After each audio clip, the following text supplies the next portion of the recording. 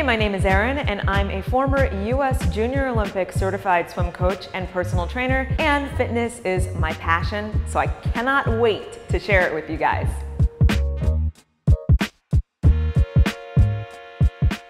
All right, welcome to Best Bikini Workout. Is it the best? I don't know, but I think it's pretty good. And if you do it 2 to 3 times a week, about 4 to 8 weeks out from your bikini ready date, depending on your goals and where you start from, you should be good to go. Essentially, what you want with a bikini body workout is a whole body workout with extra emphasis on the areas that women tend to focus on more. So if you're in a bikini, you can be showing your tummy, obviously your arms and shoulders, your legs and your butt. So you want to focus on those quote problem areas while maintaining, an elevated heart rate to keep the calories burning. Add some weights in because that helps your metabolism stay elevated after the workout.